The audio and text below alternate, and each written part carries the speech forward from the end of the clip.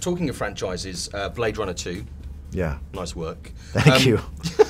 Good signing up on that. Right, don't mess what that do you up. most... No, just don't. People Don't. might be a bit upset. No, but seriously, don't. What was the thing that attracted you to that, and what's the thing that you're kind of most worried about with doing the movie? The biggest challenge for you? First of all, as a fan of the film, the fact that Ridley and Harrison wanted to extend that story and keep going was exciting enough. And then the idea of getting to be an actor and involved in that in some way is really, you know, it's I kind of can't believe it.